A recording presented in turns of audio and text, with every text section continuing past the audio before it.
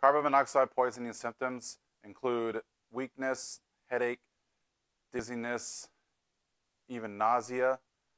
Carbon monoxide is odorless, so you wouldn't necessarily know that it's in the air and this is what's causing your symptoms. A good thing to have is a carbon monoxide detector. It's just a device, plugs into the wall, monitors the amount of carbon monoxide in the air within your house. Quick tip about the carbon monoxide detectors, if you have one or if you go to get one. If you hear it beep, it's not always the fact that it's detected carbon monoxide in the air. It could be that the battery is dead, and so it's just a signal for you to change the battery, so don't freak out if you hear the carbon monoxide detector beeping on you. It just might need a new battery. So make sure you check that first before you go and call the fire department.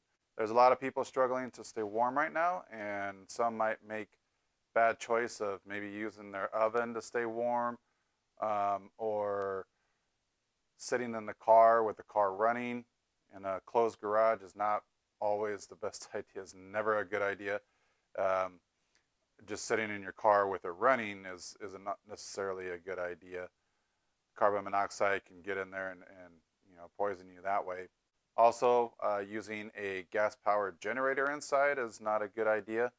You get carbon monoxide poisoning that way. With all the cold weather that's going on in the United States, we just got through a cold spell here in Seattle, and I know that Texas is really struggling.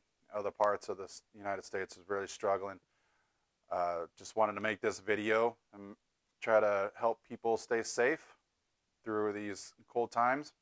Again, carbon monoxide poisoning symptoms include dizziness, headache, nausea.